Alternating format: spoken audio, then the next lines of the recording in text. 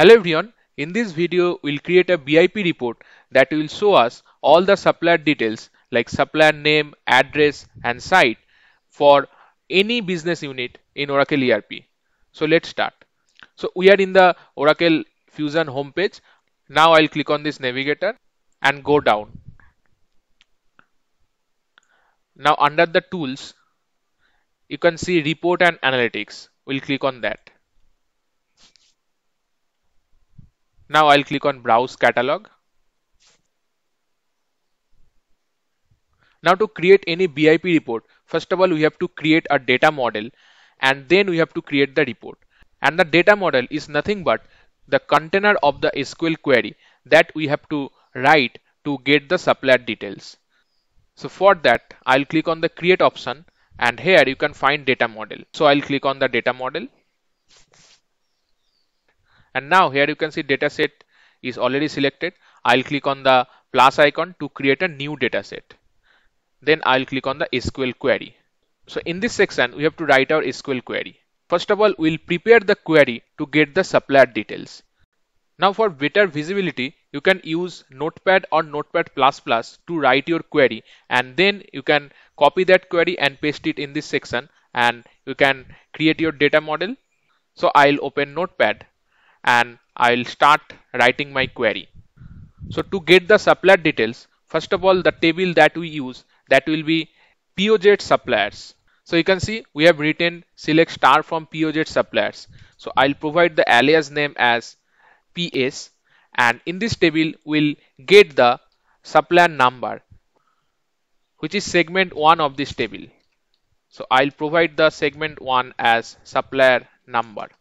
Then we have to use another table which is HZ underscore parties.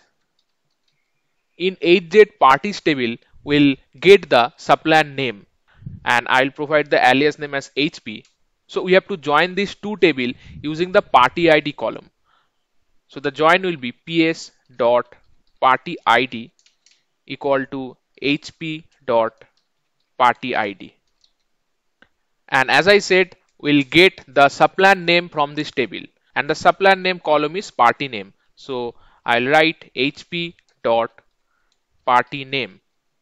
Then we have to get the supplier address name and for that the table is HZ underscore party sites.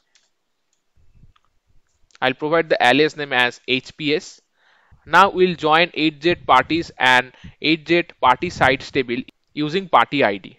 So I'll write the condition as HP dot party ID equal to HPS dot party ID. And the column that we'll get from this HZ party sites table is party site name. So I'll write HPS dot party site name. And this is our address name. And party name is supplier name. Now to get the full address like address line 1, 2, then city, postal code, state, country, we have to use one more table which is HZ underscore locations. And we have to join this table with the party sites table using the party site ID. So I'll write HPS dot party site ID equal to HL dot party site ID. And in the select, I'll write HL dot address 1 to get the address line 1, then HL dot city, HL dot postal code, HL dot state, and lastly HL dot country. Now to get the site details like site name, we have to use the table POZ supplier sites all M. So I'll write the table name and provide the alias name as PSS. Now to join this table with HZ location, I'll use HL dot location ID equal to PSS dot location ID. And from this table we'll get the site name which is vendor site code. I'll provide the name as site name. Now any supplier site is directly linked with a particular business unit And in our query, we want to pass the business unit as a parameter to get the supplier details of that particular business unit. So for that, I will add one more table where we'll store the business unit, and that is HR all organization units. I'll provide the alias name as HAOU. And to join, I'll use the business unit ID from the supplier site all table, which is PRC BUID, that is procurement business unit ID, and it will join with HAOU dot organization ID. And as I told you that we want to pass the business unit as parameter, so I'll write HAAU dot name, which is organization name, and here I'll provide a parameter using P underscore BU.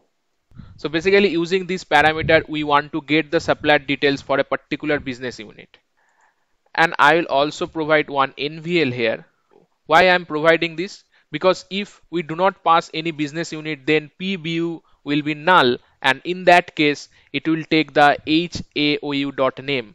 So the condition will be HAOU.name equal to HAOU.name. That means it will be true, and we'll get the supplier details for all the business unit.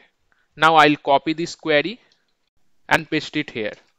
Now I'll provide the name as supplier query and choose the data source as application db underscore fscm. Now click on OK.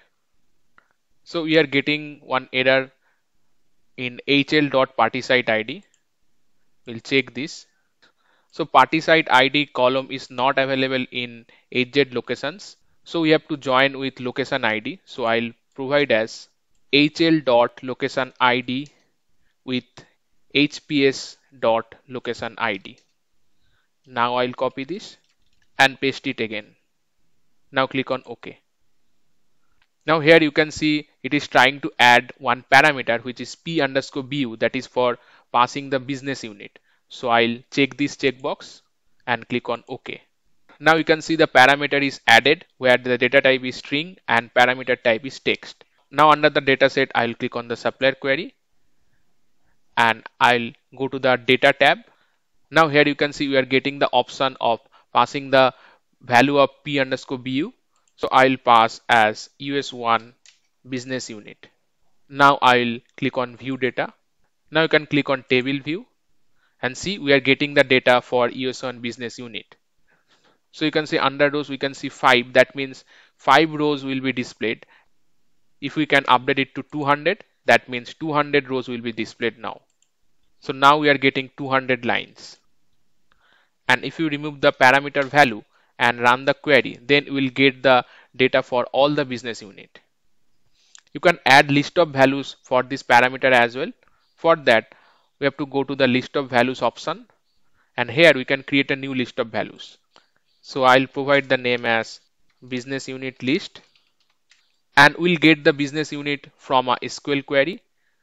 So you can drag up this below section, and here you can write your SQL query. So we want to get all the business unit. So for that, I'll write select name from. Then we have to provide the table name as HR all organization units. So in this table, we have all the business unit. Now we have to attach this list of values with our parameters. So I'll go to the parameters, and now in the parameter type, instead of text, we'll select the menu. Again, drag this up, and now you can see the list of values business unit list is selected. Now we can go to the supplier query again, and now in the P underscore BU parameters, you can see we are getting the name of the business units. So from here you can select any particular business unit. Now go to search and search with US1, and you can see US1 business unit is there. Move here and click on OK. Now you can see US1 business unit is selected, and click on view to view the data. We can see the data for US1 business unit. Now our data model is done. Now we have to save this data model. So just after the create report, you can find the save button. So click on the save. And here you have to choose any folder where you want to save your data model. So I'll go to shared folder And under shared folders, you can click on custom. Under the custom, we'll save our data model. But before that, I'll create a new folder in the custom folder. Here you can find the option to create a new folder. I'll create a new folder as supplier details report. Now I'll click on OK. And now under supplier details report, I'll save this data model. So I'll provide the name as supplier DM for data model. Now I'll click on OK. So you can see it is saved now. Now I'll click on the catalog. And you can see under shared folder custom supplier details report, we have the data model. Now we can edit the data model if we want. So just we have to click on the edit option. So you can see, but we'll not edit this, rather we'll create the report based on this data model. So we have to click on the create report option. But before that, we have to do one thing. So I'll go to data and I'll click on the view and I'll click on save as sample data. So this is mandatory before we create the report. Now I'll click on the create report option. And you can see now this data model is selected. So we'll use this data model. Now this entire page is not visible. I'll click on Control minus to see the below options. So you can see next option is there. We'll click on this next option. So in this screen, you will find page options and different layout options. So I'll use the default option and I'll click on next. Now here we have to drop the fields that we want in our report. So I'll drop all the columns from our data model. So it is done. Now I'll click on next. I'll click on finish. Now you have to save the report. So I'll save the report in the same folder. So I'll just provide the name as supplier underscore report and I'll click on OK.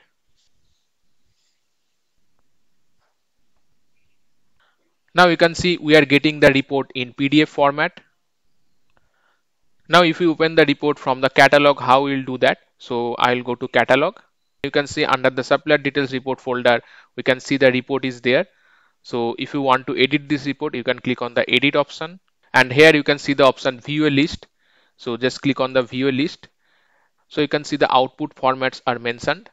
So currently these formats are selected. You can select more formats if you want. And now the default format is PDF. That is why you can view the report in PDF format.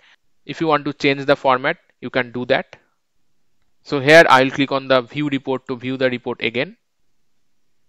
Now I'll select a particular business unit, which is France business unit.